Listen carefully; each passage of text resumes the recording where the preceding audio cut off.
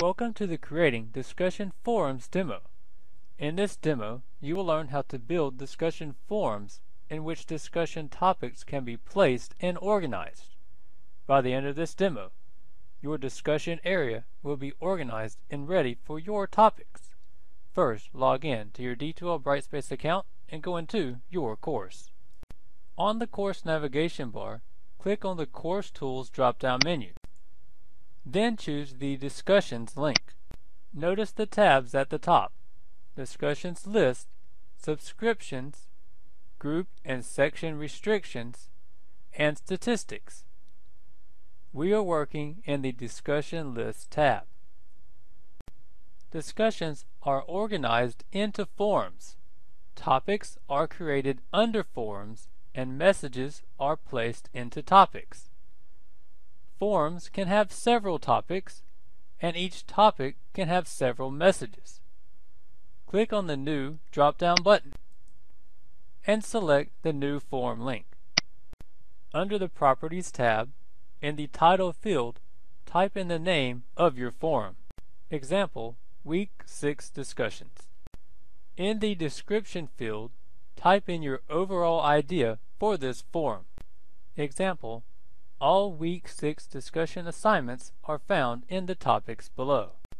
The forum is the broad category that helps organize the discussion area. Once you have finished creating your forums, the next step will be to make topics to go in the forums. A topic is where you will write a written description of the assignment. Under Options, allowing anonymous messages means that the students can choose to leave messages anonymously. Even if this is unchecked later, the messages will remain anonymous.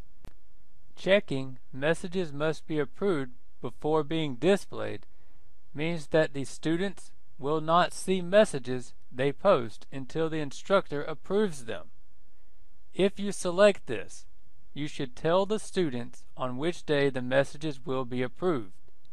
Each approval or rejection must be done manually. Checking users must start a thread before they can read or reply to other threads in each topic means that a student must create an original post or response to the topic before they are able to read any threads written by any other students. Next, you have visibility and locking options. Click on the triangles to show or hide these options. A forum can be visible or hidden, and you can choose the dates for visibility. If a forum is locked, the students can read existing messages but cannot post a message of their own. Click the Save button.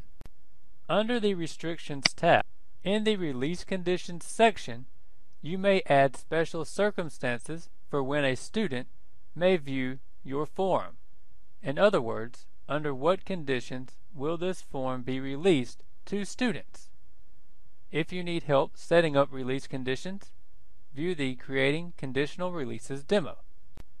Under Group Restrictions, you can make a forum visible to only certain groups that you have created.